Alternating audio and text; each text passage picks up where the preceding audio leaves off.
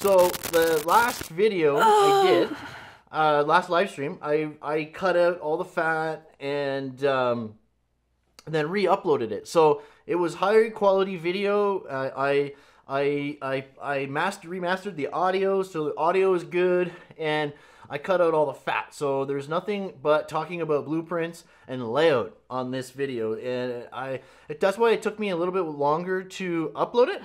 But you can kind of see the live remastered. Okay, this little logo that I've made, it's going to be on the remastered videos from the live streams that I've done, so you can tell the difference. Okay, so if you watch the one without that logo on it, okay, then you know that's the actual live stream. So there could be buffering issues, and then of course there's the interactions with the community, and we get off topic sometimes or whatever.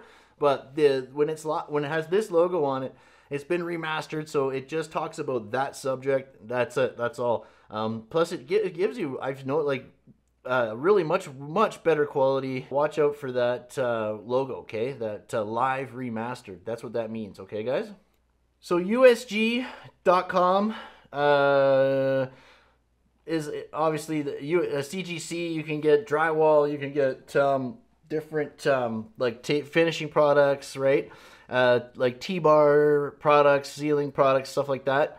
You can always browse these websites and get familiar with the materials and stuff yourself. Basic materials would be like, let's check out drywall panels, for example. Okay, so standard sheetrock or standard gypsum board panels. Okay, look at this AR Firecode C panels. With abuse, so that's abuse resistant, so abuse board. You'll find those things like 4 feet up in hospitals, sometimes like in busy traffic areas, in like certain places or whatnot, right? Type X, okay. So this is abuse resistant and type X, so fire resistant. So if it's type X, it's also fire resistant. This is 5/8, right? This I don't think I've ever really seen Type X half-inch. I think you need to go 5/8 to get that fire rating. Have you ever seen half-inch Type X? Or I don't think it's a thing, but you always got to go 5/8 when it comes to fire, right? So there we go. There's sheetrock brand Firecode C. So C gypsum panels that provide superior fire resistance for ceiling and column. Okay, so fire rated, so 5/8 fire rated C for a ceiling board, and it's usually got like see, like you can tell the colors of the tabs here. Let me just kind of zoom in there. They'll have different colors, like yellow, I think, usually for ceiling board, or fluorescent green or something like that. I can't remember. Doesn't look like it actually is that different here on this brand. Look at that. So brand flexible. Look at that. So 1/4 inch flex panel. That's that's a normal panel. Just regular 5/8 Type X for fire rating. This is your dense glass, right? Your glass mat. So you'll use glass mat for like exterior or shaft liner. Which one? This is 1 inch for shaft liner. So it's also going to be 24 inches wide instead of 4 feet. Okay.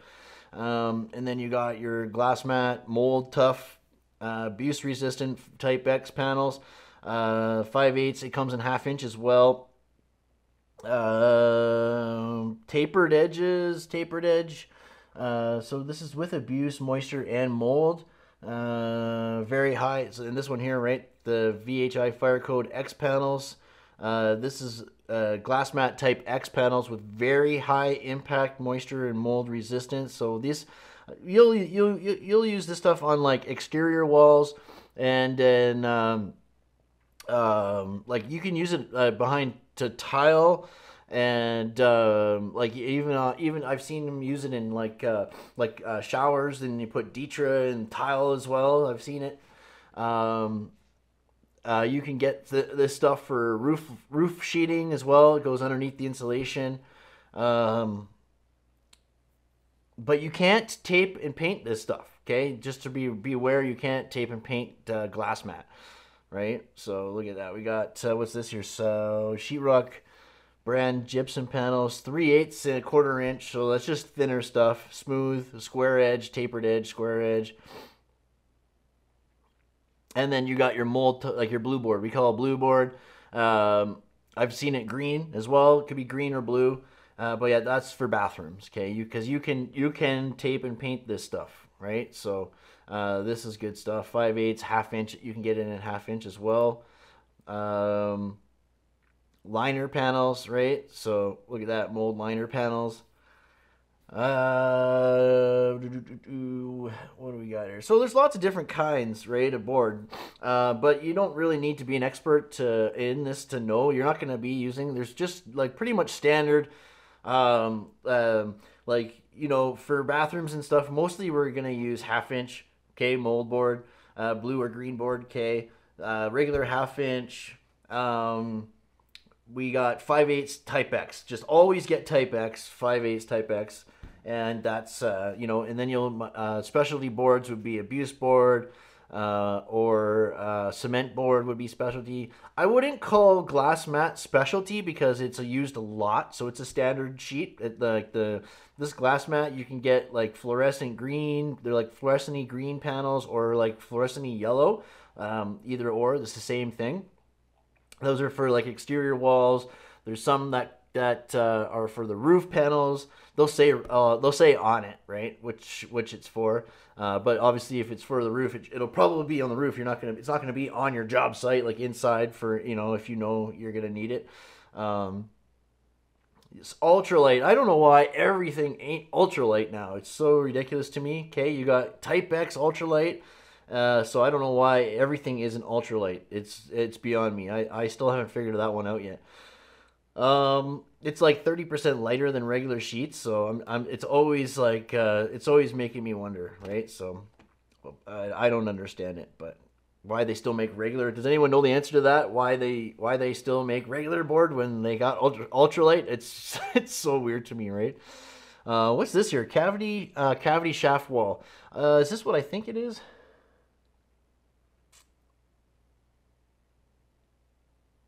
Oh, elevator shafts and stuff. I want to check this out a little closer. There you go. There's the cement board right there, with edge guard.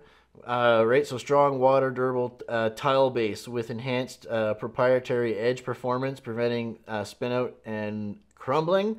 Right, this is good stuff for tile backer. Right. Not necessary for all tile though, okay? So you, like I said, in bathrooms, okay, you don't need to use cement board, just use mold resistant board everywhere, and you can tile right to that even, okay? I like I said, people use Dietrich sheeting all as well, you know? It's all good. So look at that, abuse and mold resistant. Like, I've never seen this before. Super tile, which is Fiberock brand tile backer board. Unique fiber reinforced gypsum product that includes water resistant core for supreme durability and superior performance in wet and dry environments. Firecode, mold and mildew resistant. You can get it. Yeah, it's 5/8, 3 foot and 4 foot. Oh wow, interesting. I want to check that one out a little bit more too. So now we're getting into specialty, right? So this what's this all about? Oh, this is the...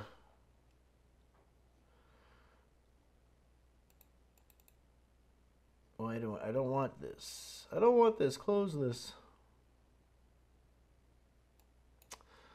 Come on, man.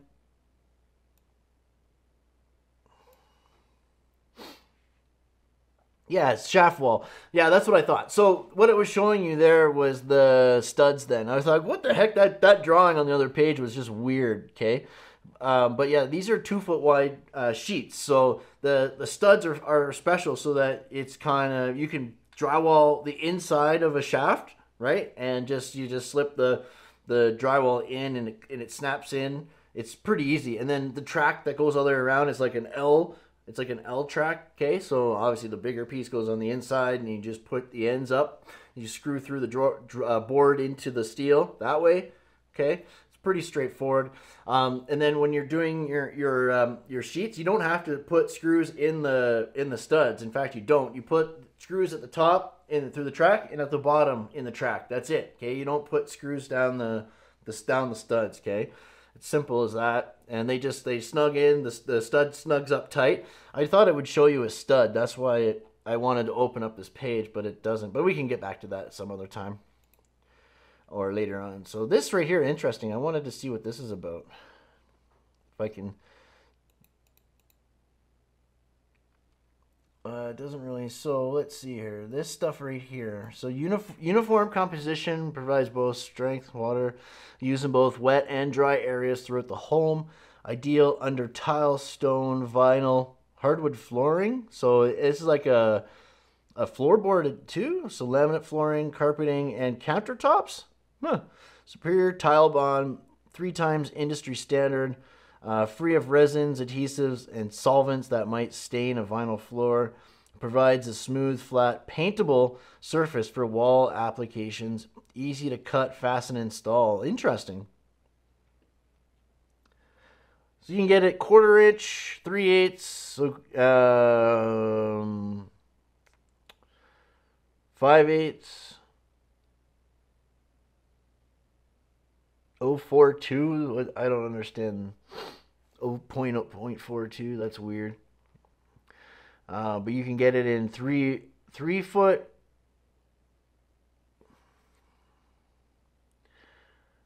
Okay, these are the sizes: 4x4, 3x5, 4x4, 4x8, 3x5, 3x5, 4x8, 3x5, 4x8. So that's some weird sizes. That's also some weird sizes. But no, interesting. Load some more, I suppose. I don't know what more there would be, but oh yeah, then the underlay and all that. But we don't really do any of that. We're worried about walls, okay? We don't do floors so much, but it's good to know like the difference, like the differences, right? But yeah, if you go to just jump down to joint compound. The main ones are, we use yellow, okay? Yellow for bedding the tape, and like green for coating, basically, okay? I like the all-purpose blue for you in bathrooms. So when you're using mold board, the blue board, I like to use the blue mud, the all-purpose for the bathrooms. It's just a little stronger than the green, okay? So I like that. Of course, I embed. Yeah, abuse board is for impact resistance. That's right. Yeah. So when you, like in hospitals, for example, you know how the hallways all get 4 feet up. In schools, when you're doing schools, 4 feet up gets all abuse board. You know, it just, that stronger wall doesn't get dented as easily. It's just, it is what it is. It's super heavy. It's super dense, super heavy stuff. It really sucks to install and to like carry and stuff. It does suck. So. And it's the whole reason why I don't do schools or hospitals anymore. Because I don't want to lift it. Well, that and all the rock soul. All right, I don't know what this is all about, but this is weird. We don't really use these kinds of boxes or bags. Okay, we use big boxes. So this 20, the number is the number of minutes it takes to set. Okay, so the lower the number, the faster the set. So if you want to I use fast set powder, and I'll add it in to existing mud, or I'll just get some fast set, and that's what I'll use for patches, repairs, like big dents or whatever. You know what I mean? Like I'll use fast set. If you have a limited budget or limited time here, you can also mix some fast set into your mud to help it dry quicker. Hey, what's up, Bill? How's it going, brother? Good to see you, man. Red, usually like red would be like a super light, like for skim coating and stuff, like our higher, like we use that for more like a higher end, I guess I would say. Like we would add that on top of the green. Or like a skim coat. I skim coat with anything. I don't matter. But you got look at that Durabond 90. That's a popular product. These are weird number. Like I think here we go. These, anyways. Cinco is not too bad. I like the one thing I like about the Cinco mud is your first coat it dries white, but when you're using green for your second coat, it dries like a tan color, so you can look at a wall and see where you've done and stuff. But like I said, the all-purpose, the blue is what I use in bathrooms. I don't know if that's just what I do or what I've been taught, right? Yellow for taping, green for your coating, okay? And also using yellow when you're doing your first coat on corner beads or setting your corner beads, and trim, right? So basically with the plastic trim tech, I will staple that on, okay? And then I'll coat it with yellow, right? First coat. This is the yellow's got more glue in it. It's stronger. It's harder to sand. And then I'll finish coat with green and make it all nice. You know what I'm saying? But here we go. There we go. This is basically it right there. Okay, so you got yellow and green, two most popular. Basically, all you need to tape is yellow and green. Okay, you can use this right here. This all-purpose is good, like I was saying, for bathrooms like where there's more water. I like to use that. This is a bit stronger than the green, right? And then yeah, there's different sets. Okay, like I was saying, fast sets or whatever. That you could use for damages, repairs, like touch-ups and stuff at the end, okay? So a lot of times when your drywall is being delivered, the delivery guys will bang it up, break a corner. You got a rookie doing installs, will break a bevel or something, you know, and what you'll do is you'll go ahead and pre-fill that stuff with fast set. Okay? You pre-fill your big gaps or sometimes like walls just like, especially when you're drywalling on wood. Your corners are gonna have like you know, big gaps. You know, it's just wood, right? So you just go ahead and you pre-fill as much as you can with fast set before you go in and start taping. Okay, and then of course for patches and stuff like that, it's just hard. It's just hard, right? It's nice to use. So good stuff. Good stuff. We're getting through here. Joint tape. Basically, what I use is the 2-inch tape. Okay, you got your paper tape, 500 foot roll. So the Cinco stuff is okay. Okay, I don't mind using it. But if you're gonna go like the certain teed is way better quality. Okay, certain teed is better quality. You don't get that nice coloring, right? Yeah, no, you don't. Not typically. You don't get a discount typically, or charge them. Sometimes if they're getting out of hand, you'll tell them, and then you know their boss will give them a talking to. But we have this one company here in Edmonton. They're called. I'm not going to say what they're called. It's hard not to know, but they're called Pacific West, but we call them Pack Worst, okay? Because their deliveries are awful. Like they're always the sheets are pretty beat up when they deliver. So not all the time, but I mean I did apartment buildings with them for years straight, and every single unit the sheets were beat to hell. So like we're talking big broken parts. Like oh man. It's brutal. And when you're lifting a 12-foot sheet above your head and it snaps because, you know, like that's a real piss off, you know. But yeah, I always use paper joint. Sometimes I'll use the mesh for certain things. I think that's what this is here, the fiberglass, right? Yeah, I'll use it for like sometimes on repairs, okay? Like if we're patching in a piece, I might use it.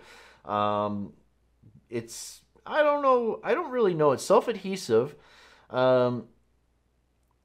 Exceptional joint strength, fiberglass joint. I'm not sure why. It's weird. Like I've never really been told the difference between these two. So if you guys know the difference between I just think the paper tape is probably a better product. I've seen jobs where they've used nothing but this mesh fiberglass too. Like when I was a kid, I haven't seen it since being an adult. But when I was a kid, I seen contractors do that, and that was normal to me. And then coming out west and working all the time, you never ever see this stuff. Always paper tape. So and I get it. I like the paper tape by far. I can kind of see like with this mesh tape, you can see Um, oh man, if that no metal is that's different, whole different story. Yeah, if they were damaging metal siding, that would be a problem. That would be a big problem. That's a finished product. Like drywall ain't a finished product. So I get it. They're just rough and come on. It doesn't take no offense, drywall delivery guys, but it doesn't take a genius to deliver that stuff. It just takes a strong meathead. So. All right, one more thing I want to talk to about is just a little bit on corner beads, just so you guys are familiar. Okay, so you got your BeadX brand paper face corner beads. Okay, that's what we use out west here. We don't use metal corners. Metal corners are a real pain in the butt. It's not going to show you pictures anyway. All right, that's fine. Fair enough.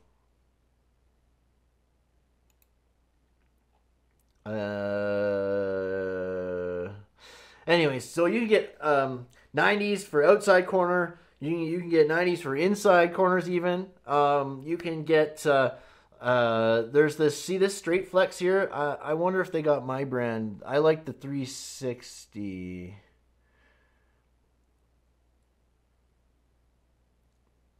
So so wide flex 400. Straight flex 90 paper face, straight flex original drywall inside and outside flex, or maybe this is the one I used, the 300. It could be a 300. I thought it was like 360 or 350 what I used, but I guess this is it. I don't know. But yeah, this is for those like 45s inside and outside 45s. And then there's another one. There's a brand I bought at Home Depot that's a little bit different. So what I've done is I've used it for corner bead, exterior corner bead on bulkheads or clouds that are high up that no one will ever touch or anything if I've run out of corner bead. It's actually quite handy. It's just like the same size, like 1.5 by 1.5. So it'd be like, 1.5 on either side or whatever. It's super handy, actually, super handy. But yeah, that's it. There's Trim Tech plastic as well. I don't know if that should have kind of been in there, but we don't really get into the textures or primers or patching and repair too much. But there's plastic as well, right? Like Trim Tech, we call it. So you got Tearaway, which is I show you guys that all the time. That goes around the inside of the windows and stuff like that, or when a wall goes into concrete, or like CMU, concrete block or concrete wall. Anytime drywall goes into something, you'll use plastic to separate it. Okay, you don't put the drywall into that. You always stop the drywall 1/4 inch to 3/8 back from the CMU or whatever it is, okay? And then you put the tearaway in there, okay? And the reason why I call it tearaway is it's got a lip on it. You coat it all and you finish it all, sand it all, and at the end you just tear it off. Tear off the thing and it gives a beautiful line. It's simple as that. You can get that flat so that it doesn't have a part that goes in. So say it's too tight, right? You can get it flat as well. That just goes on, but it's better to get the one that goes in behind the drywall. It's just a better product. What else? What else do we use for plastic? I think that's pretty much the most popular. Oh, there's like even for like the tops, like you can get caps as well for the boards. Okay, like trim, like like a L bead or whatever. But even like when you're going up to T-bar, okay, you always stop your board down 1/4 inch to 3/8 below the T-bar for tearaway. Okay, same thing, tearaway. Every time drywall changes to a different, like your substrate changes, you have to use something to separate that. Okay, you can't just use flat tape. You got to use plastic. So simple as that, dude. So that's the drywall side of it. But then Bailey Metal is where we pretty much get all of our steel stud from. Okay, and steel stud is pretty simple. There's not like just knowing the different sizes, right? You're like what you're working with, anywhere from 1 5/8 to 8 inch, basically, is pretty standard. Okay, and you 8 inches for exterior walls. 6-inch you can use for exterior walls. I've never seen anything lower than 6-inch for exterior walls. It's usually 6 or 8. I've seen 10 even. And then you're using 18 gauge, 16 gauge, even 15 gauge for exterior walls. Your demising walls, anything up to like 18 feet, you're good with 25 gauge. You know, some places are, I think when you get up to 18 feet, you got to switch to 20 gauge. Which is fine. Depends on what you're doing. Like this is where the trick is, okay, guys. So we use 25 gauge 6-inch for most demising walls because the I-beam will be at like 16 feet or lower, okay. And so that's where the slot track goes, is on the is right at that I-beam, okay. And then you got a 2-foot piece on top, so your 3/4 inch expansion joint at the slot track, and then you got like it's would be technically a bulkhead on top of that, so you can use all light gauge for that. You know what I mean? But if it's going straight up 18 feet, then you might have to use 20 gauge. Okay, check the codes. Yeah. So I was just talking with somebody in the comments who made me think about that. I'm like, I don't know. I've never really learned about that before. But if that is in fact a code, then the reason why we're getting away with it is because the I-beam is 2 feet below the Q deck, right? So. But if you're doing interior partitions and stuff like that, it doesn't matter. You can use 25 gauge, 18 feet long. It doesn't matter. Sorry, get itchy here. Yeah, but yeah, most of the metal we make, like this is Bailey metal right here. So shout out Bailey. We get most of our metal stud through these guys here in Alberta anyway. But if let's go to products.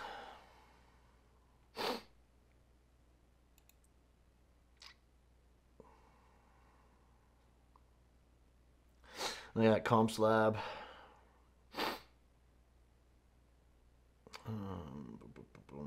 Clips. Fasteners I'm surprised by.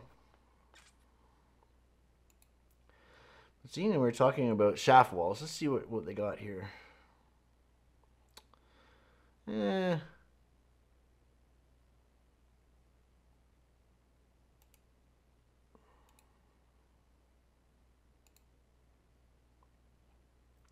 Yeah, that's it. This is the stud for shafts right here. Right, you can see this is where the 1-inch go for the liner panel goes in, and if I can find, there's the track. So here's the track. This even got tabs. See the tabs there? So that's probably they're probably 2 feet apart. Anyway, so you would put the stud in. And you're gonna screw the sheet. This is gonna be the outside right here. The short lip is gonna be on your side, the outside, and the wide is on the inside. So you push the board in, and it slides into the stud, and then the studs just kind of like whoop, whoop, whoop, into each other, and then you put your screws through the bottom and top. Okay, this is your bottom and top track. You don't use there's no slot track in this. So if you're in a deflection situation, you probably just don't screw in the top. That's what I would suggest, right? It's all a free floating system. You just screw the board in the bottom just to kind of keep it in place a bit. But yeah, the studs are pretty straightforward. This is where it'll slip in. You can put screws through it if you want, okay, to keep the board in place, or tack it in if you need to. But like I was saying, you don't really need to. But that's the system there. So that's pretty straightforward. And steel stud, yeah, like the most important thing you want to learn, like, is you got studs, okay? The color system. I don't let me think. I don't remember the color system off by heart. I think red's 15 gauge, orange 16, or the other way around. Green is 18, white is 20, and I don't know, 25 is I don't know. 25 gauge is just so easy because it's light gauge. It's the only one that's flimsy, so that's pretty straightforward. But let's see here, accessories. Let's check out accessories. I'm thinking like, yeah, so res bar, so resilient bar. Okay, so That is for sound rating, okay? And you put it every 16 inches up. You put one at the top, one at the bottom, and then every 16 inches up. If you can tell, it's got a tab, and you always screw in the bottom, okay? And it does matter which way it goes, okay?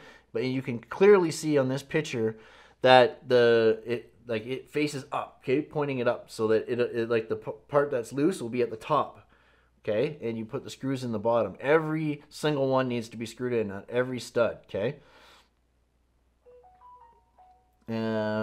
Yeah, RC plus. That's what they call RC plus. So resilient channel. Okay, that's for sound rating. Okay, let me see if we can get a better look at it. Not really, but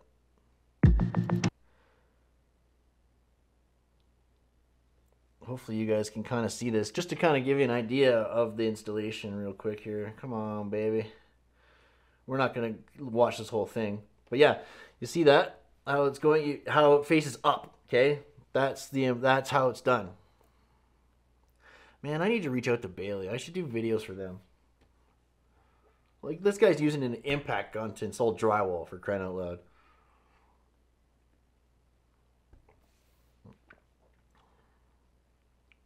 And I was talking, and Bailey did say I could have a tour of the factory after COVID, so I should reach out to them again. I would like to get a tour of the factory and do and show. Yeah, dude. Yeah, I'm gonna put Bailey on the list. But yeah, res bar. That's what resilient channel looks like. Let me get my notepad.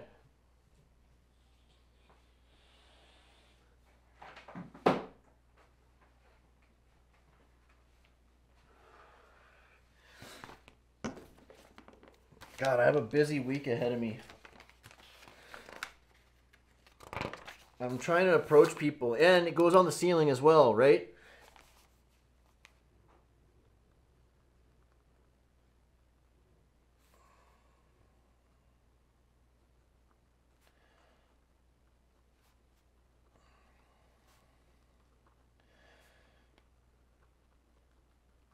Okay, I got Bailey's on the list. All right.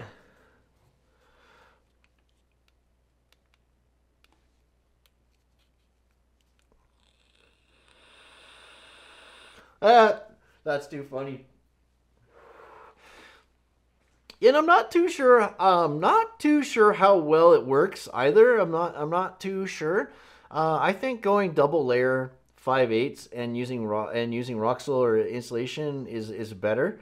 I was considering it in here, but yeah, I went double layer 5/8 and green glue, the soundproofing glue instead. And yeah, because I got the 16 gauge 6-inch steel stud, and then it's all filled with R20, and then it's also polyed because it's exterior wall, and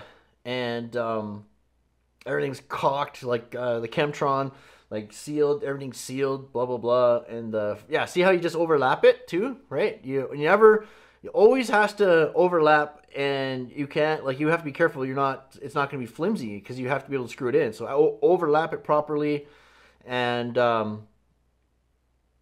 yeah, always make sure it goes past a stud, right, or lands on a stud, right? You don't want it to stop in the middle between two studs, because then when you're trying to screw it in, right, it's not going to work unless it's overlapped properly, right? Unless you have another one overlapping to the other stud or something, okay? But what I do, so when we do big long hallways with this stuff, or we do like a hotel where it's in every single party wall, I have a marking stick. So I'll mark every 16 inches, okay? I'll mark it on a stick. And that's what I do. I put the stick on the ground and mark, middle, mark, end, mark. That's it, okay? I don't hold my tape measure out and mark it. I even do that when I'm on the ceiling, dudes. I just have a marking stick. Obviously use something lighter weight. I just put the marking stick on the wall and mark, okay? And then I'll move it to my my last mark, mark. Simple, right?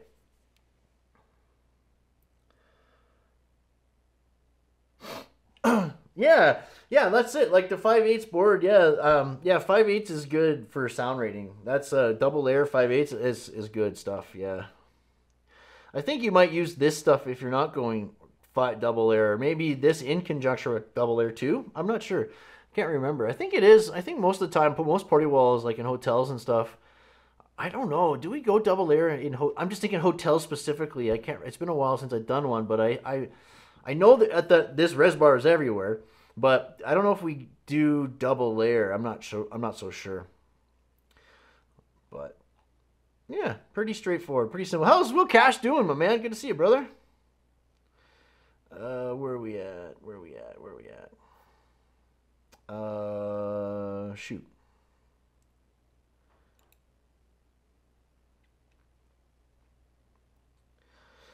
And then I guess the only a couple other really popular things that we use is furring bar and angle. Those are a couple of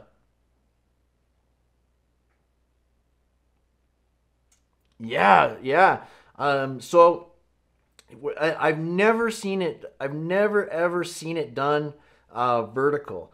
Okay, I've only ever seen it horizontal. Okay, so yeah, if you're and you're using stand ups. So yeah, usually with steel stud we don't do a whole lot of laydowns with steel stud, right? It's mostly stand ups because there is like I do know it's for proper ratings you need to stand up the sheets on steel stud, but in certain areas like bathrooms for example, okay, you want to maximize your coverage, of course, okay, so you just want one joint in the middle basically all the way around, right? So sometimes we lay down sheets on steel stud, but most of the time, like 90%, 95% of the time, we're always doing stand-ups on steel stud, okay?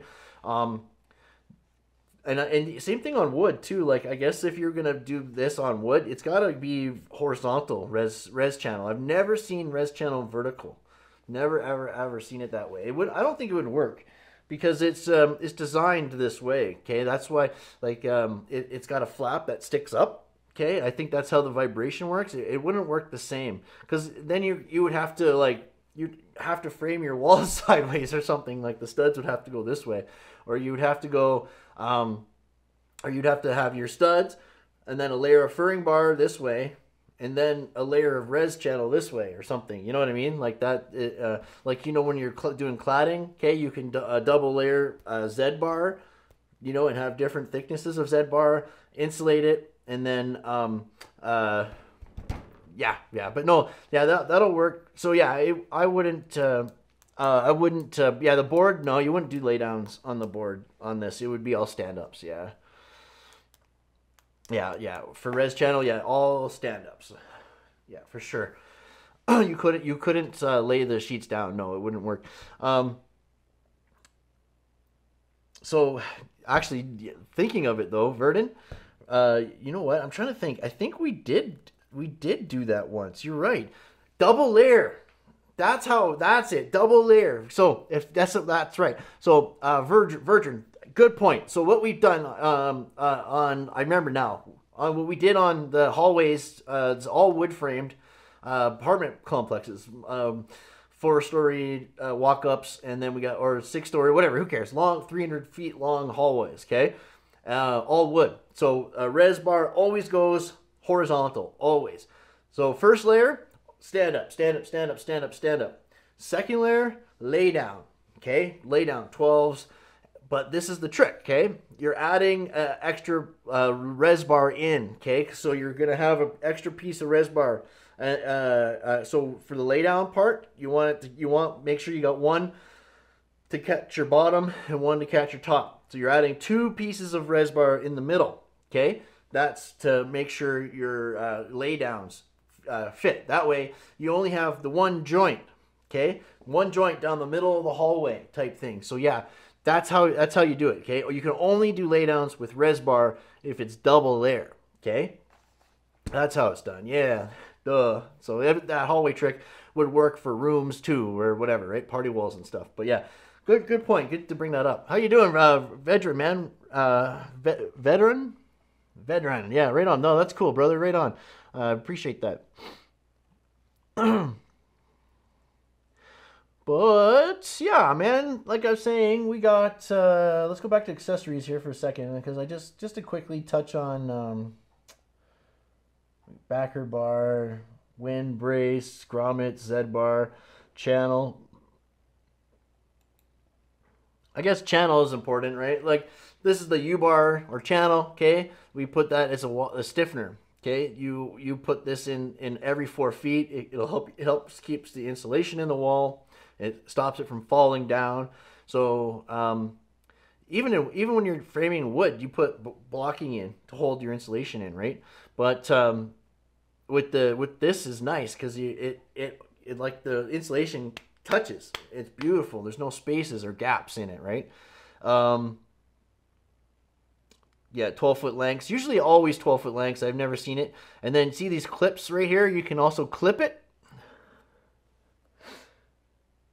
Oh, dude. Up Highway 7, eh? Up Highway 7, eh? Right on. That's awesome. I love it. Yeah, Huntsville, nice area. Yeah, right on, Ryan. Right on, real cash. Right on, brother. Yeah, I got some orange runts and some grape something, but yeah, I'm gonna hit that after. But yeah, so clips, you can clip it on exterior walls. I think you almost always clip exterior walls. But this, I don't like installing clips this way. Okay, I like installing clips on the inside of the stud because it stops it from like turning, like, you know, more if. So I don't use these.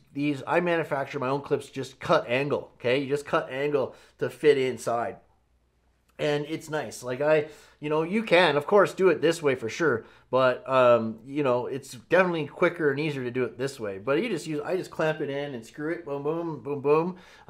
But yeah, I tend to put them on the inside as much as I can. So of course when I'm lazy and I'm bored, like I'm tired or whatever, I'm gonna put it on the outside. But I think maybe it might matter more on the bigger 6-inch studs, right, or 8-inch studs. But clips, you're also gonna take these clips, you're gonna shoot them into or just your angle. Okay, it's clips. You'll just shoot them 2 shots into your column on the end of the wall. That way, it's not moving at all. Okay, it can't move off the structure. Okay, and then you're clipping, and you just stagger your clips. Okay. You put one here, one here, one here, you stagger them, boom, boom, boom. You don't go every single stud, you just stagger them. Yeah, flat strap. So there's flat stock as well. We call flat stock. It comes in coils. And when you're building like panels, for example, you'll put X's, and they put it in certain places. I'm not so sure. Like, I mean, I get the purpose of it if you're like if you're building panels that go in are being installed later, because it helps keep the walls square and stuff. But I'm not so sure. Like, it's a strengthening, stiffening thing. If it's engineered and spec'd, you just install it. I'm not so sure the purpose behind it, other than keeping it square. I don't know how much strength it adds. I really don't know. But yeah, flat strap as well. So when you can't hang the back side of the wall. Yeah, right on, man. That's cool. Yeah, Huntsville. That's awesome, man. Right on. Yeah, actually, my dad does a lot of construction down in Ontario. I'm from Ontario. My dad does a lot of stuff in the Kawartha Lakes. He does a lot of like multi-million-dollar cottages around the lakes and stuff. So yeah, he's pretty cool. I wanted to do a job with him, but I think he's too old. I don't know. He doesn't want to do a job with me. He might be retiring. Who knows? Just curious. Wonder what they have for drywall trim solutions. Just to check here. Oh yeah, I see. You can get flex. You can get flex like track that bends as well now, which is kind of neat. You don't have to use a track bender. You can get stuff that actually bends now, which is cool.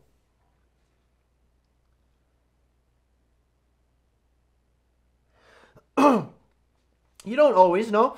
You don't have to screw in the stud. Like you don't have to screw the stud into the track if you're crimping it. No, but I see. I don't use crimpers. I always use screws. I find the screws to be 10 times faster than crimping. Honestly, I do.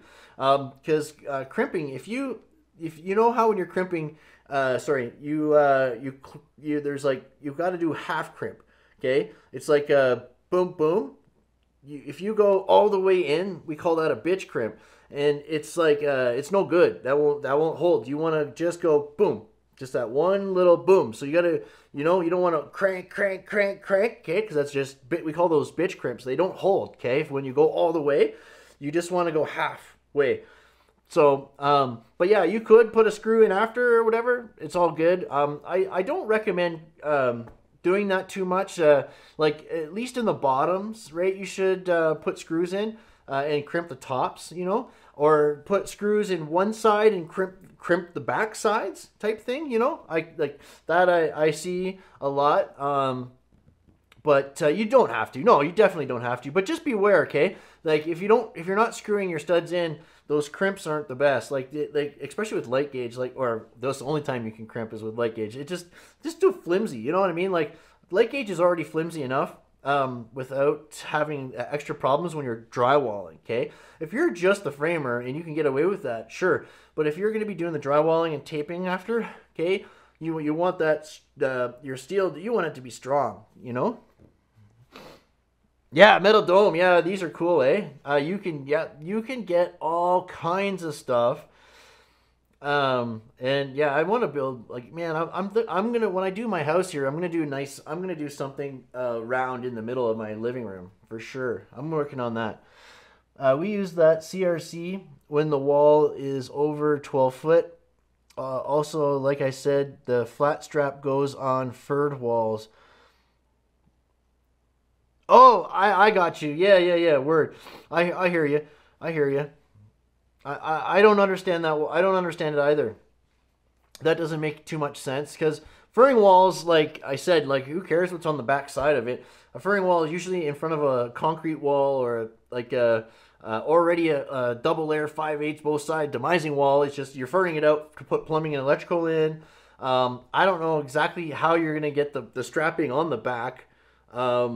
Unless you're building the wall on the floor and then standing it up, which that's a weird. So I don't know why you're doing that, but but you're right. I've seen it on exterior wall paneling, and it's basically just to keep it square and help through the delivery process and installation process to keep it square. But yeah, if you're building in place, I don't understand using metal strapping corner to corner like that. It doesn't make too much sense. But sometimes like in hotels and things like that, it is specified. So you just install it, right? But yeah.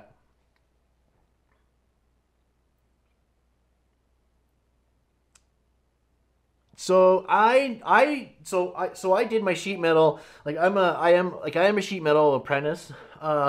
I've used brakes, but no, we steel stud guys don't use brakes. No, brake forms are for sheet metal workers doing ducts or like flashings for cladding and stuff like that, metal roofing stuff like that. Okay, that's who uses brakes.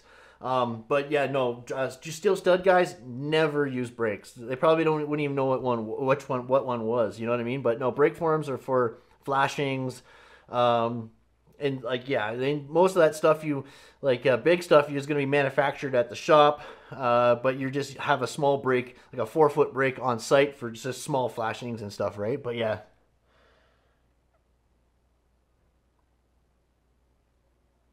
Yeah, there you go. Yeah, Will Cash. Yeah, exactly. Yeah, it's a hotel. I know. That's the only time I've seen it is in a hotel myself. But we didn't have to install it on the backside. We installed it on the inside, right? And then that was only on corners.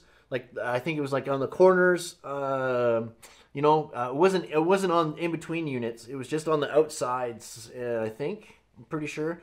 But yeah, we didn't have to put it on the back side of the wall, just on the inside. Unless it's exposed and you're on a lift and you can do it, right? Then yeah, for sure.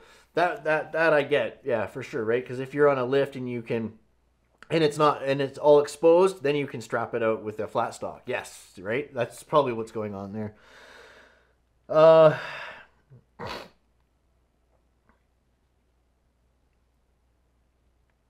When it's over 12 feet. Okay, I got you. I got you. I got you. But yeah, dudes, that's the thing. Like my crimper, I don't even know where my crimper is. I never use it. I never ever use it. I'm just so efficient with the screws. I just keep a handful of framing screws in my thing, and I just go zip, zip, zip, zip. It's just so easy. I don't understand the crimping thing. Like it's just they're long handled, they're bigger, bulky, and plus that's a kind of that motion with my hand specifically. I have issues with my hands. I can't do it that well. Like I can do it once in a while, but I couldn't crimp out a whole job. That would just destroy my hand. There's no way I'd be able to do that, but it might work for some people. I don't know. I just don't know. But my recommendation for the best quality is to use screws always. Yeah. But if you are crimping, just be careful not to bitch crimp it all the way. It's just like a half crimp, half crimp, half crimp. That's the strongest crimp. But yeah, no, lots of guys do that. Lots of guys crimp everything. So yeah. All right, well, moving on from the steel. I don't know if there's anything else we wanted to go over, but yeah, it's pretty straightforward. Like furring bar, it's 7/8 wide. It's pretty straightforward. I might as well look it up just to show you guys like what it looks like. Okay, it looks like that. Okay, and you can get this in all different kinds of gauges as well. This is what we use for bracing ceilings or doing ceilings or furring out, strapping out walls and all kinds of different things the furring bar is used for.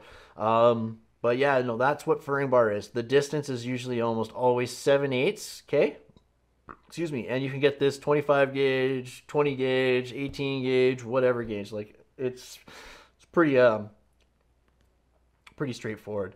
And then the last thing, let me see if we can go angle. Yeah, there we go. And then normal angles.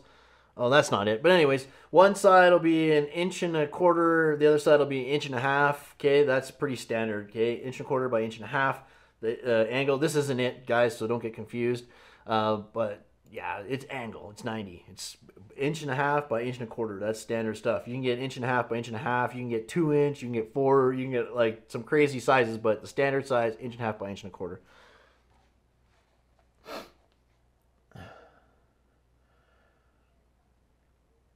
Oh yeah, excellent. So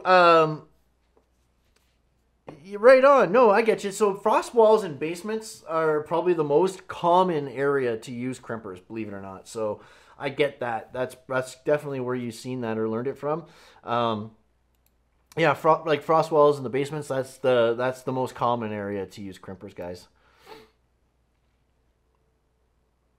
But I got you. All right, word up, man. I got you. Yeah, yeah. Are you doing the parapets too? Or no? That's somebody else.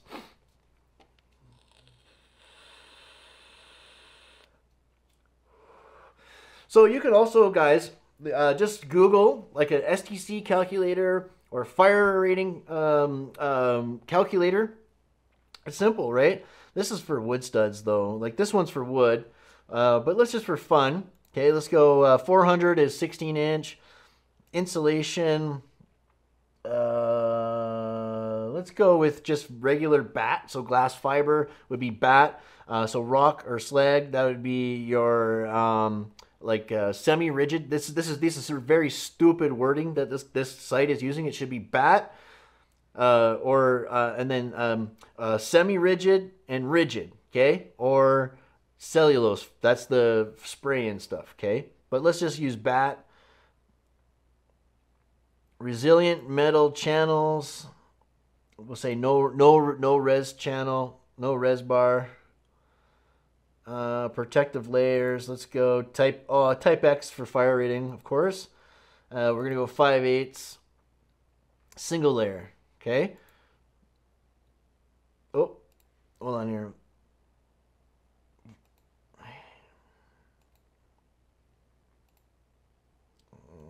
50. So I guess it's asking you what you want to achieve. So 45 minutes. So basically 5/8 is like 40 minutes a layer, okay?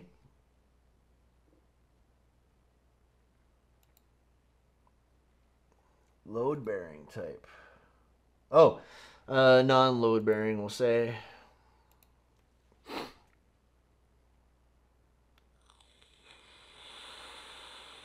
That's weird.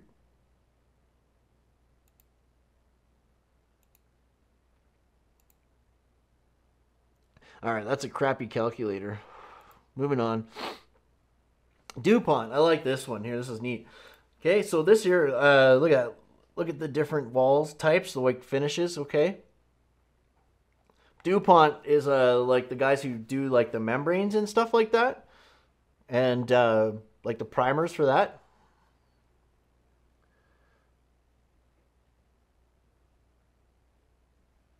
Oh, look at that. Wall assembly inputs. Look at that. Energy code and year.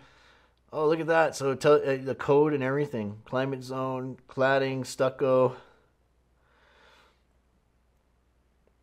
All right, we'll go usually 2-inch R10. Exterior sheeting, gypsum 5/8, sure.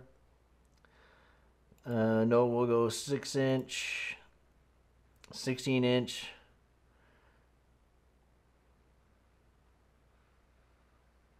That would be R20. Interior finish will be, we're going to drop to 1/2-inch.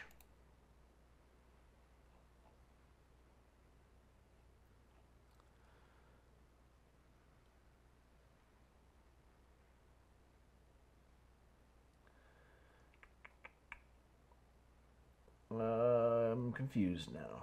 I don't know. Where does it put the results or say calculate?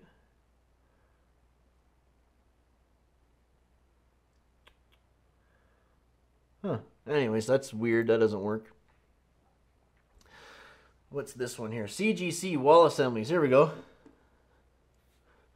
Yeah, like this is weird. Like these don't make sense. I just opened up a bunch, but yeah, it's weird. Let's see if this one will work here. Okay. So there's a half-hour rating. 1 layer 5/8 sheetrock gypsum panel. 1 layer 2-inch by 4-inch. Oh, that's the wood studs. 2x4 wood at 16-inch. Insulation, you got fiberglass. That's just weird wording, but 5.5 hours, 1 hour.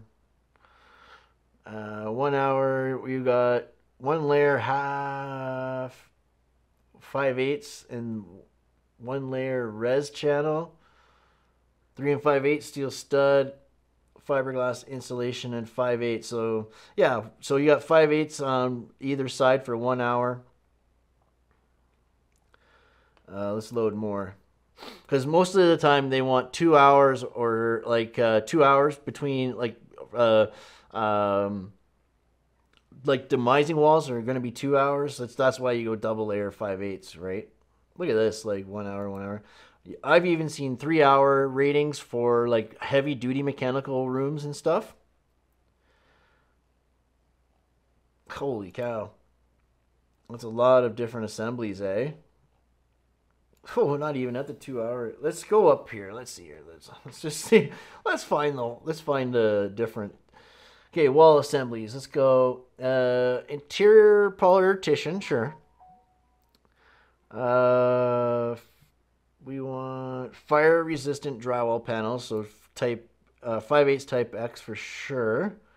Framing type steel stud, non-load bearing. Rating, let's go 2 hours. There we go. So that's cool, actually. That shows you a bunch of different systems here, and it gives you a detail. But yeah, here you go. You got 2 layers of 5/8.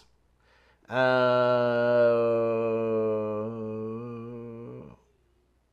What? No, that's calling for three layers. That's not gonna happen. That's not right.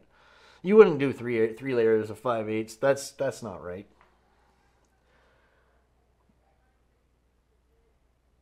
Oh, for STC 55 maybe. Well, that's weird. It's STC 58 res channel.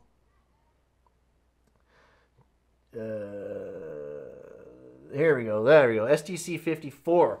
So sound rating 54, 2-hour fire rating is 2-layer 5/8 and 3 and 5/8 studs. It doesn't matter what the stud is. Okay, you go 6-inch, and the insulation will give you a little bit more of an STC rating. But yeah, to get your 2 hours 2-hour rating, you need double layer 5/8 both sides. Okay. Now to get your STC rating up, you can thicken the wall, use a heavier insulation. You can add res channel. You can also add the green glue and stuff. I know I have an STC rating of 72 in my garage. Okay, my garage is 72, so that's super high, right? But it's a sound studio, right? So of course. The last thing I got to do is I'm going to replace my overhead door at the front with insulated metal panels. Hopefully I can do that this summer. But just to show you guys, so CGC, right? This stuff is cool. Like, you can come and explore this stuff if you're worried about not knowing or understanding. The information's there.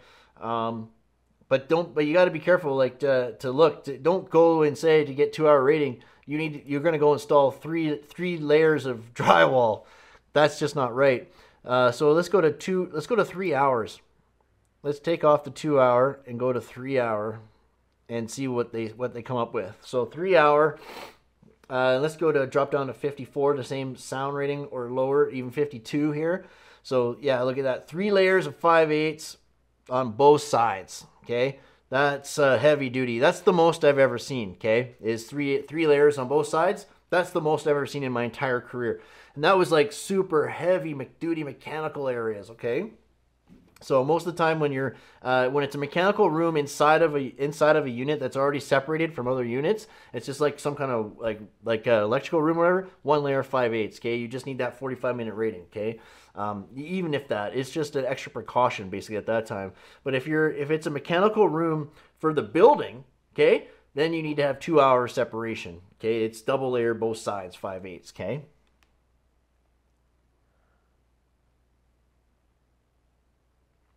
No, I don't think that's overkill at all. But I would have got rid of the res bar and used green glue, sound glue, and that would have shot his sound rating way up, way up. Cause yeah, the res bar isn't my favorite product, man. It doesn't.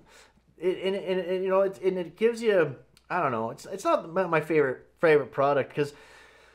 Like, I liked the fact that I went, like, even on my ceiling here. So I got the 10-inch or whatever, is it 10 or 8-inch? I can't remember. Floor joists for the upstairs, so I got it's packed with insulation. And then I was able to I got my sheets, my 5/8 double layer 5/8 on my ceiling here. I screwed it right to the wood. It's beautiful, super strong, and I green glued in between the layers on the ceiling. Okay. The thing is with the res bar. Is you can't screw it into the wood. You got to screw it into the res bar. You know what I mean? So you got to map out and make sure you're missing the wood, in fact, or you're going to screw up the whole sound rating, okay?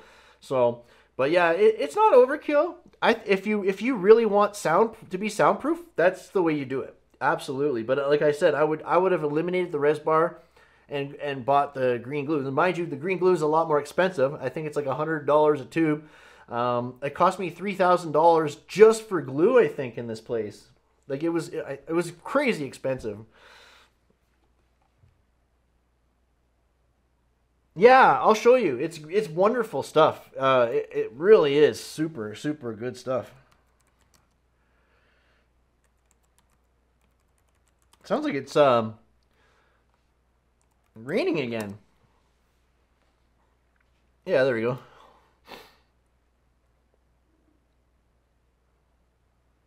Hold on, I don't want to go there. There it is. There's the green glue company right here. Yeah, just what it is right there. So it's basically almost one tube per sheet. Okay, like it's almost a full tube per sheet. When like when I'm using, I think like on the I don't know, these were 10-foot sheets, and the ceiling I was using 12s, but. Wow, yeah, I could see that in a music recording studio, 4 layers. Oh yeah, I could totally see that, 100%. And the kidnapping rooms, yeah. But that's what it is. It's green glue, noise proofing compound. That's what I would have done for sure. It's way better than Resbar, than Resilient, like RC Plus.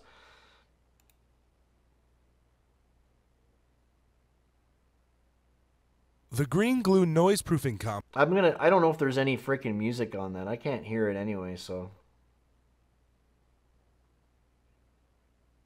And cost-effective solution. Is there music on that, guys?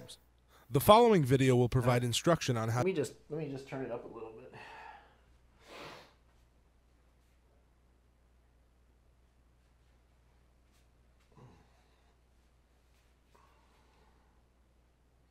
From your case of green glue noise proofing compound.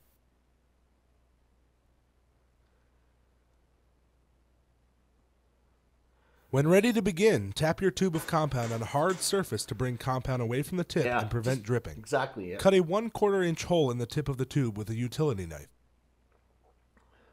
Screw nozzle tightly over the tip of the tube and cut a 1/4 inch hole in the tip of the nozzle. When your nozzle is properly cut, place the tube in a standard 28-ounce caulk gun to prepare for installation. The caulk gun. Pull the trigger to dispense the product from the tube onto the drywall, leaving a 2 to 3 inch border around the panel to allow for handling. This is exactly how I did it. The application pattern does not matter so long as you have distributed product evenly across the drywall. Yep. For best performance, it is recommended that you apply 2 tubes of compound onto each 4 by 8 foot panel. Once the first tube is emptied, discard the cartridge, replace with a newly prepared second tube. 2 tubes? I don't know. I took me 120 tubes. Oh yeah, that's right. So I was just over 60 sheets. So it was 100. It's 120 tubes. So 2 tubes a sheet. Hey, what's up, Chris Compton, man? Good to see you, brother. Like, that's a lot of glue, man. It's expensive shit, but it is recommended that a 1/4 inch gap be left along the top and bottom of the panel to allow for sealing. Yeah, that's a crazy amount. Yeah, so 2 tubes. That's right. It's been a few years since I did mine, but yeah, 2 tubes. I did it exactly like they show you here. Yeah, I did it even like how he spread it on the sheet. I did it exactly like that. Panels. What is it with these guys using drills, like those drills, man? Use a drywall gun when you're doing drywall, man. For information on other green glue products and for additional information on the green glue noise-proofing compound performance and installation, please visit www.greengluecompany.com. Definitely, Zaphael, definitely. What's good, Chris Compton? What do you got cooking, man? Yeah, check this out too. They got different joint tape and. Like even on my boxes, so all of my boxes for lights and like my switches and receptacle boxes and light boxes all have putty. So I wrapped it all with a soundproofing putty as well, right? Like I went all out on my studio, so I didn't use that product from this company. But look, see, look at that. So he's lining the joists, so for soundproofing flooring and all that. Ah, you do that too? Oh, no. Oh, man. Like, even like those, the things, like the bits you can get, I forget what they call them, but you can get, oh,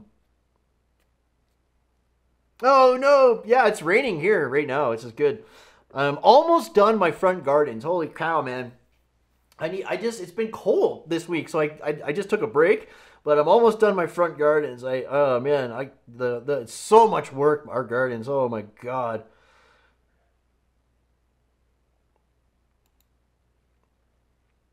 I just wanted to see.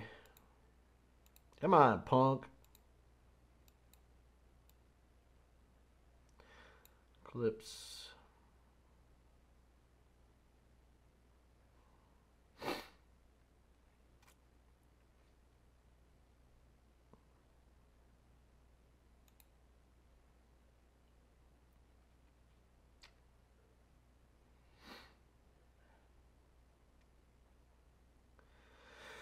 So I don't. These kind of clips, I think what they do is they go on to furring bar.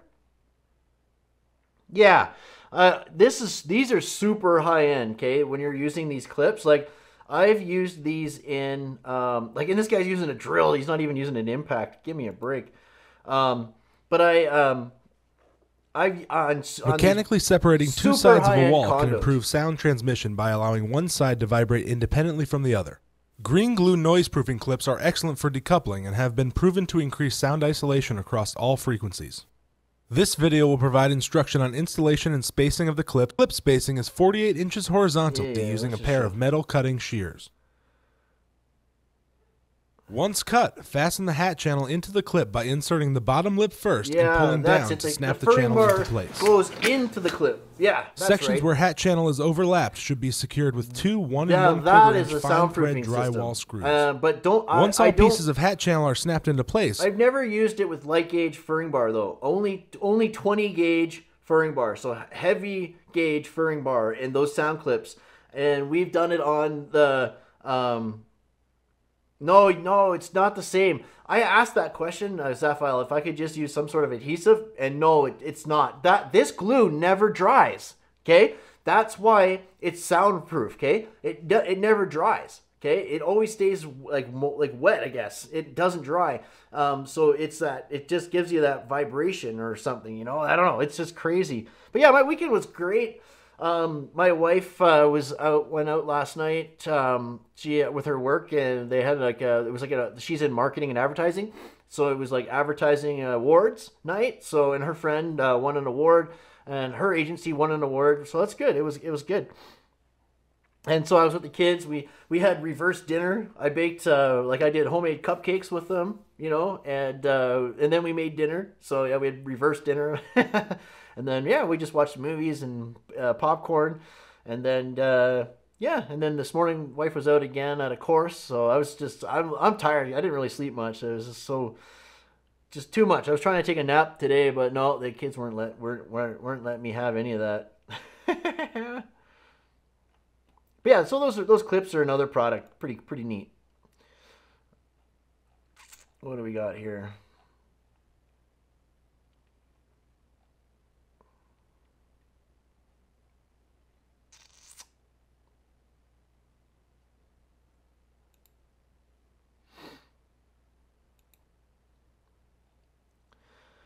Anyways, so yeah, you guys kind of got a bit of an idea of like fire rating and sound rating and stuff like that. As far as like tools go, like, oh my gosh, dude. So let me show you. Let me just kind of move this out of the way here for a second. And I'm going to switch over to my, nope. All right, let's get that out of the way for a second here.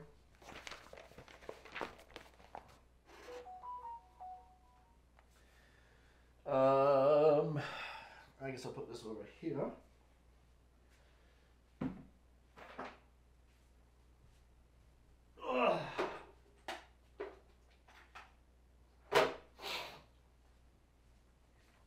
This is the new Hilti Neuron line, right? I love it. So these new batteries, they go in backwards. Okay, they're going in the front now, and they're a little bit further out at the front and like flush at the back, which was a little bit to get used to, but they're pretty neat. So they're kind of springy. I like they have the power indicator, but they kind of pop like on a spring out, which is nice. The old ones weren't like that. They weren't as nice. But I love this new Hilti line. This is an impact gun, all right? This is for framing, okay? Framing and like screwing in things, okay? Drills are for drilling holes, okay? They're not for screwing things in, right? Impact guns are for screwing things in. And I love the light. That's new on the impact gun, that ring light there. Very, very cool. And for drywall, okay? And these batteries, oh my God, they charge super quick. Like just really a great system, actually, really great system. I like that this one here, okay, when you're listen, see how quickly it stops? Okay? The old one, come here,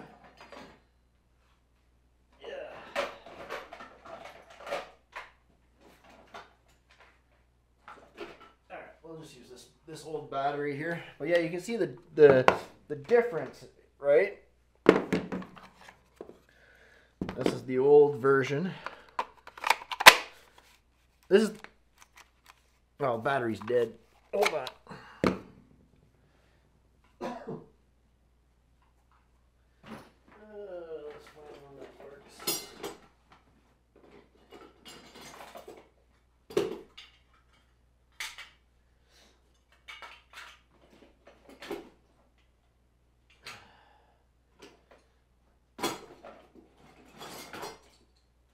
Oh shit, I don't know. Oh, it's on, I bet you it's on my damn saw. Hold on here. There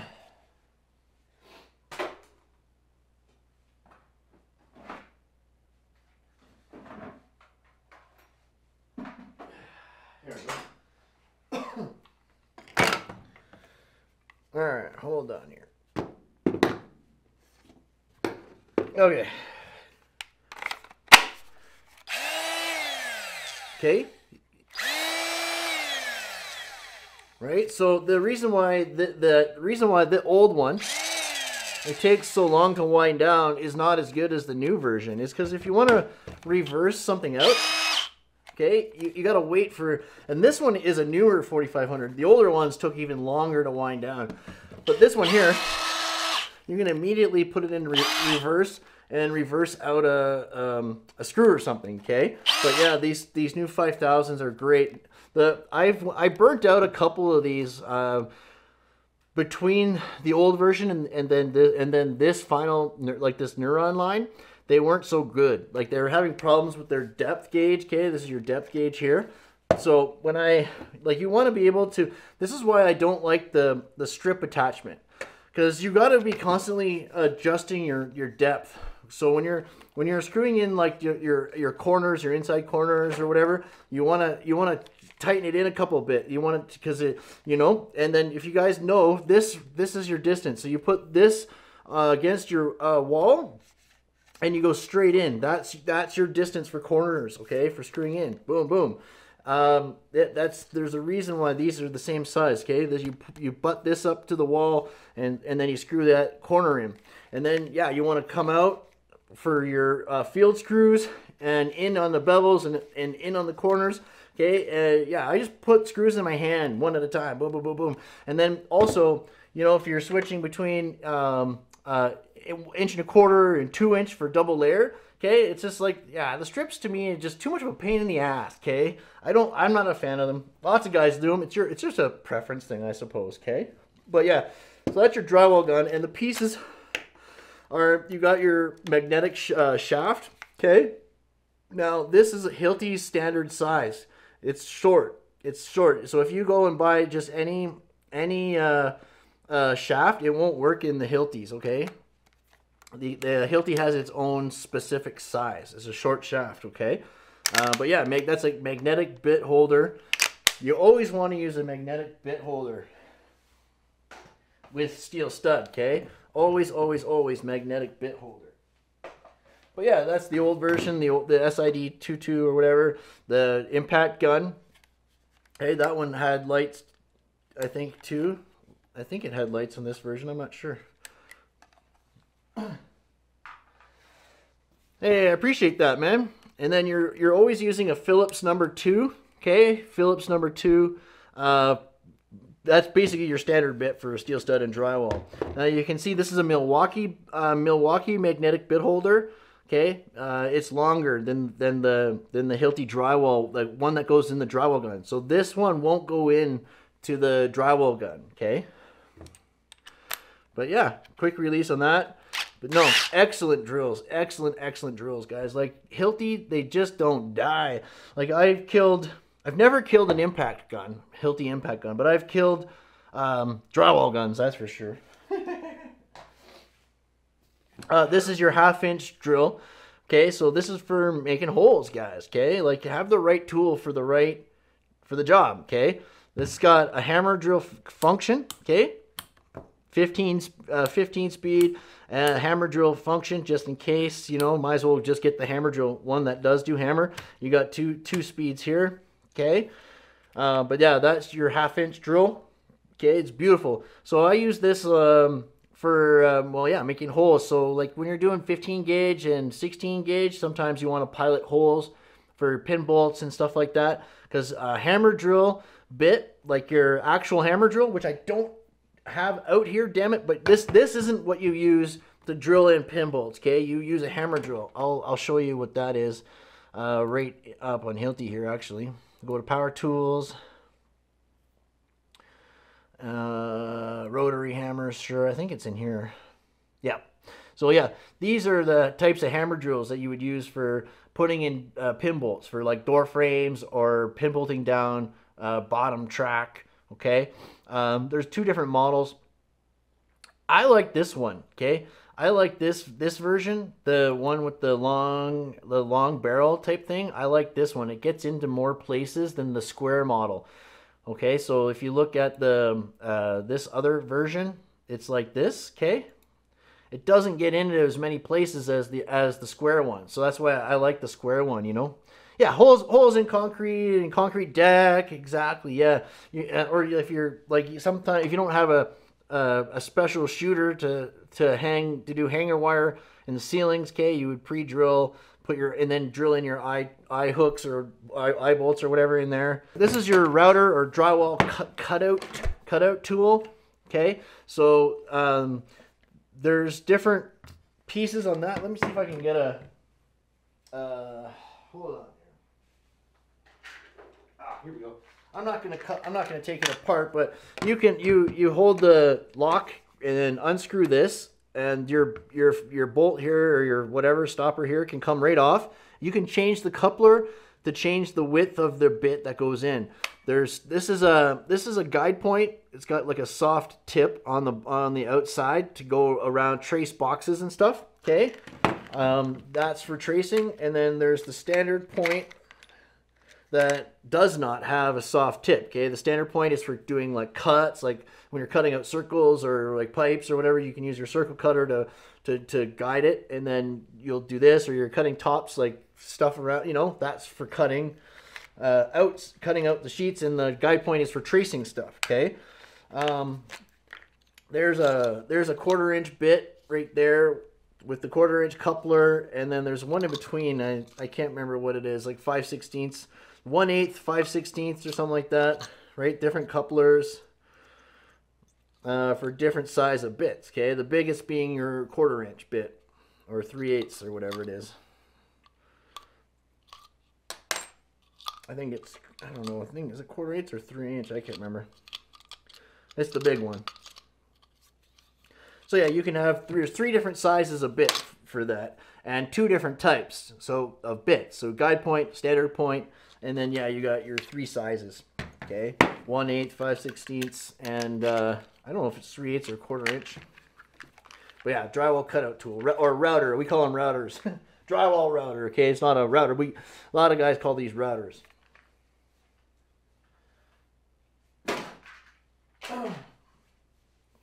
And then yeah, this is for cold cut. This is just doing for rough cuts on site. I wouldn't recommend it for doing a whole job with. It's 3/8. Thanks, Chris. Appreciate that, brother. Yeah, this is a wood blade because I just built the platform, like a 7-foot deck to do a stairwell. But you can metal blades. This is the metal saw. Okay, it's got different RPM for cutting, lower RPM for cutting metal. Okay, but you can cut wood with it. But this is the cold cut metal saw. The X cut blades are like $100 a piece, so quite expensive.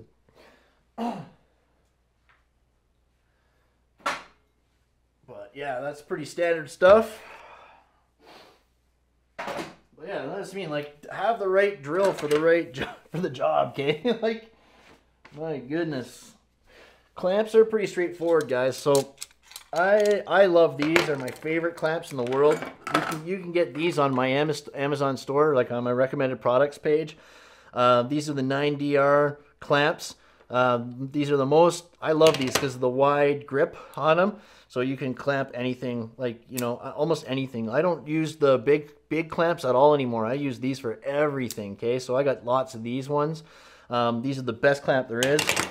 I wanted to show you there's these ones with swivels. I very rarely use these ones, okay? Like hardly ever use the ones with swivel ends because it just doesn't leave you a lot of room to put the screw in, okay? I'll show you the ones that I do use. Cool, some more goodies here. So, you gotta be kidding me. See, I got another swivel one. I don't use these. That's why they're together. I don't use these swivel ones. Basically, they just have the normal baby clamps that have ends just like these ones do. Okay, they're just smaller. Okay, I don't use these, but you know you can get them that have ones that have these little release tabs or whatever. You tighten them here, but these are baby clamps. Use those to clamp your studs in or just small stuff or whatever, okay? But yeah, these are the only two clamps you really need are these big clamps and baby clamps. But do not get swivel head ones, okay? These are for different stuff, okay? They're not for framing. Yeah, I'm not gonna look for them. They're probably inside. I should have brought out more tools with me, but we can put these away. Chalk line, simple, basically black, like a high visibility one, like number 4 or 5. For layout, you want to be like 3 or lower, blue for snapping on drywall. Your framing square, very standard. So this, your butterfly clips here, okay, are important for your, you just you clip your tape onto the stud, okay, use it to draw out your 16s, okay, you just clamp the 16-inch on your first 16, okay, and just, yeah, you can pull from there to do your layouts. If you need to stretch a long way, I guess you could clamp it. Sometimes I'll clamp it to the end and then run and take a long measurement type thing. But it's like an extra pair of hands, okay? I love it. The Stanley FatMax 25 foot is the only tape you need. Okay? Clamps are the best. Yeah, you know it. Don't buy any other tape, guys. Do not buy, and the reason being is never buy one that has metric and imperial, okay? You need to be able to see both sides of the tape. Okay, if you need a metric tape, buy a metric tape. Okay, don't use ones that have both. It's too much, okay? Hey, what's up, Lemon, my man? Good to see you, brother. And then yeah, this is the only blade that you need is a 1-inch Olfa. Okay? Don't go with the small one, okay? That is no good. The 1-inch Olfa can cut insulation, it can even cut semi-rigid like Roxol. It can cut rigid. It can cut bat. It can cut any type of drywall. It's sturdy. It's very sturdy. So when you use the little one, your lines can be like this, right? This is strong and sturdy. Plus, okay, look, you got tons of room when you're tape cutting, right? You got tons of room to cut, right? And you want that death grip on there, right? So you're just boom, boom, boom. Okay, that little one is just too puny. Okay, I don't know. That's for arts and crafts. Okay, the smaller knives are for girls. They're for arts and crafts. You need to use the 1-inch Olfa. That's the straight blade that I use. There's the old school ones, okay, where they're the double-edged ones, which I used for many years. But you can't cut insulation with that shit and all that, right? This is a one blade does all, right? That's what you want, okay? That's a rasp. That's a rasp. Boom, boom, boom. That's for when you do cuts, okay? You just make them nice and smooth, okay? It's important when you're doing certain things, okay, to have smooth edges. A lot of tapers have these so that they can fix corners and do stuff, okay? Well, the taper shouldn't have to do that. The drywaller should make it nice so that taper doesn't have any problems. This right here, sorry, this is kind of muddy right now, but this is a scuba diving knife. Okay, something with a serrated edge is really good for semi-rigid, like Roxol and stuff like that. Okay, I got different knives for cutting semi-rigid, like Roxol, but yeah, this is something that the Sheet Metal Workers Union, this is what they used when I was working there, and I got that through them. So I have a couple of these blades. They're scuba diving knives, pretty good. Nice tool actually. I don't really use it much anymore, but it is what it is. Circle cutter, right? This is for cutting circles, like for pipes and stuff like that. You find center and straightforward. Okay, you got your pipe sizes along like your hole sizes here. Okay, always go a little bit bigger than the pipe. You know what I mean? Don't go super tight. Just go a little bit bigger, and this scores the paper, and then that's where the standard bit on the cutout tool comes in. Just zoop, cut, right? Done. Your keyhole saw, okay? So for example, straight up water lines, for example, they will go through this. This is like 1 inch or so, or a little bit smaller than an inch. Let's actually measure it here. 3/4, yeah, 3/4. That's right. They're 3/4 of an inch here, so you can just stab it and turn it around, and there's your hole for the water lines in smaller openings. Okay. Oh, you don't even have to tell me. I love Tajima. I love everything Tajima. Yeah, I love their chalk lines. I haven't been able to get one of their chalk lines though forever. I've been trying to get one. I got this Milwaukee one, but I want a Tajima. I love the Tajima stuff. Yeah, good. It's good stuff, brother. I know. I really do like it. This is the big lug drill hook, right? So you need a hook, man, for your drills. Okay, it's like that's one of the first things I do when I buy a drywall gun is I remove the side hook, and I use this the big lug. It's also on my Amazon page. And then drywall lifter. These come in different shapes, different styles. This is the one I pretty much use all the time. I got tons of these guys. Like I got probably 10 of these. But yeah, these are drywall lifters. Okay, so when you're doing laydowns or if you're doing like stand-ups and you gotta do it on a T-bar or lift it up to the ceiling, whatever. This is a lifter, drywall lifter. Okay. 2 foot square is essential for layout. Okay, 2 foot square. It's not essential for normal, like just like workers or whatever, but it's essential for layout. It's super handy for drywall. Okay, it's a must for drywallers if you ask me. Yeah, that's it right here. This goes on my belt right here. No, I never used the metal attachment on the drill. If you notice, I take it off. I take it off immediately. It just gets in the way. I never use it. I use the big lug. Okay, I get this on Amazon. You can actually, this is also on my store page on Amazon for recommended products or whatever. But yeah, I even did a video on this. Actually, Chris Compton, didn't you? Did you comment on that video on my Amazon video? I hadn't had a comment on that video in so long. I think it was you that commented on it. But yeah, it was on this is the product that I use. Yeah, it's called the Big Lug. But yeah, that's like on that video too. The tool lanyards. Okay, so this is also squids. So if you need to get lanyards, tool lanyards, or hard hat lanyards, the squids. Okay, this is for when you're working at heights or high rises or wherever, or even like above people on a job. You tie off your tools. The squids have all kinds of attachments for that, but. Oh, here, I can show you. Alright. So, alright. So, actually, hold on, let me clear this. Let me clear the table. Talked about all that stuff. Those are clips for framing walls underneath T-bar.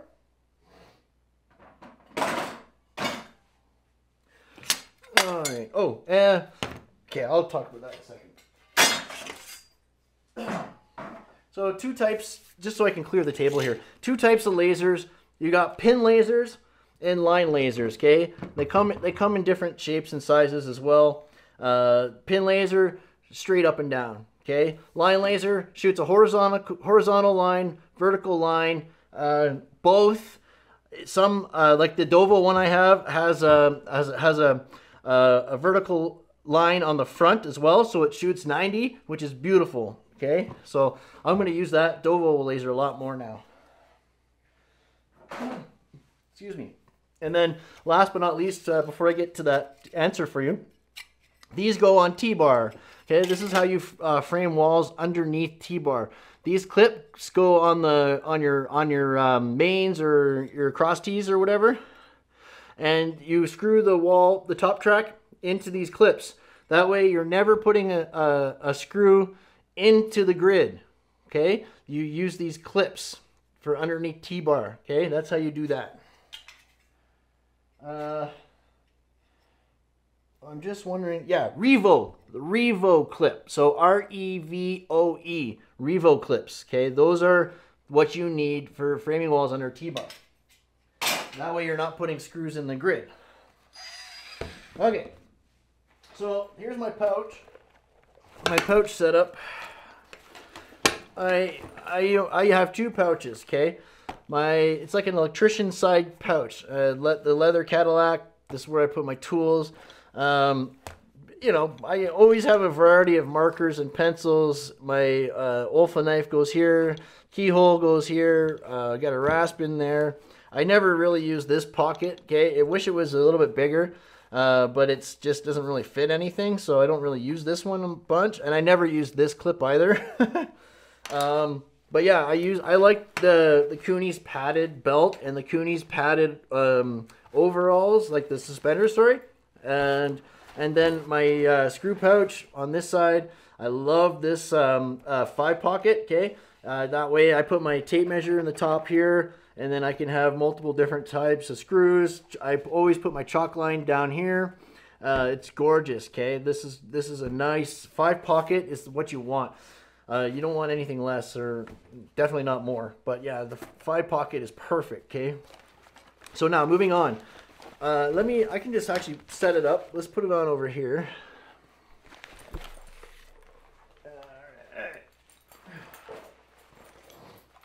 All right, hold on here.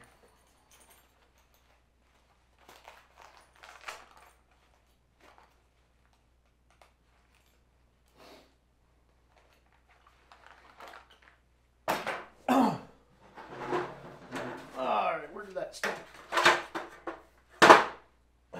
Okay, so we got the drills. Where is that? I just threw this stupid thing in here, didn't I? Hey, Johnny. Yeah. Okay. Cool. All right, so the big lug. Okay. It just goes right on your belt. Oh yeah, like that. Okay. Boom. Just like that. Pretty straightforward, okay? And then same thing for the drywall gun. Boom. Just like that, right there. Okay? That's how that works. Right on. See, and you're bending down, it falls like kind of in between your legs type thing. Oh, yeah, and I super appreciate that, guy. I really appreciate that, Chris. Yeah, that was awesome, man. I really appreciate that. Yeah, it's a slow grow on YouTube, man. I wish we had more, like, you know, more funding to do better things even. But yeah, that's how that works, man. Pretty straightforward. I like this one. I've been using this one for a long time. And then yeah, you can play with it. Put it where, you know, over here more if you want. Like, it doesn't have to be right there. It could be over here. Like, you can, whatever feels comfortable for you.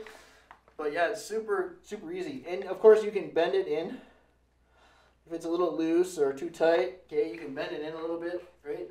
These last for a long time. Like the only time I've ever had to replace my my hook is when I lost the screw. Like, it came apart, and I lost the bolt and the nut. So yeah, and then I bought a new one. So, whew. But yeah, that's how that goes. Oh yeah. But yeah, that's basically it. I mean, if you understand everything I just showed you today, and are aware of all those tools, man, you got a pretty good basic understanding of what's up. Okay. Like the thing is, like with the Stanley tapes, man, those are the best. Okay. Like I got metric tapes and imperial tapes. Okay, because I don't mix it up. You want to be able to read both sides of that tape for speed. Okay, it's for speed purposes. Whew. Okay, if you shouldn't really need to convert metric and imperial too much. Okay, especially if we're just an installer, you should never need metric. Okay, the only guys who need metric are the guys doing the layout. So sometimes they might need to convert. You know, and it's weird on big jobs. You're gonna have more metric.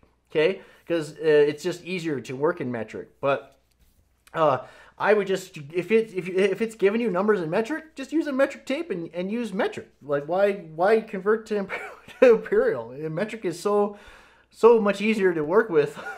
I don't understand why we don't all use metric, to be honest, but it is what it is. So, but I get it. We're wired.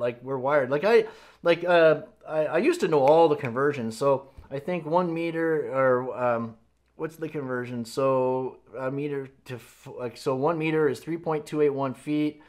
Like I can look like 400 meters, 16 inches. Okay, it's just kind of wired in my brain. Okay, so lots of like that's from estimating big jobs and just doing lots of layout and stuff like that. You know, one of the things that I've done a few of are the security cages for like, you know, hemp stores, like weed stores, banks, all these things that use 1/4 inch graded aluminum, or yeah, sorry, not aluminum, but metal mesh. Sorry.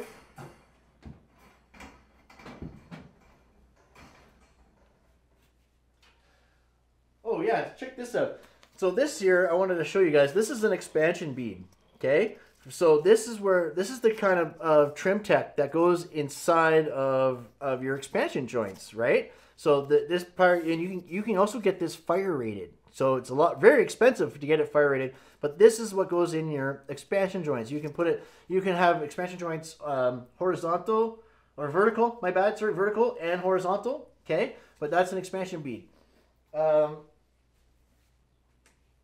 But yeah, so when you're installing this 1/4 inch extruded, okay, sometimes they want you to use rivets. So that's why that's when I bought that drill, because you got to pre-drill, okay, your hole for the rivet, and then I use an air gun, an air riveter it's just so much easier. You don't want to you will go through so many hand like guns, like you want to use the air one, okay? But yeah, you can get one at Princess Auto for $100 or $50, sorry, and it'll do thousands of them. I believe not. No, you got to do the whole program. So you got to do the whole interior systems mechanic program to get your red seal. Okay, you can't just be a drywaller. No, you gotta get your full ISM, I think, for that. And you can't get a red seal for drywall. No.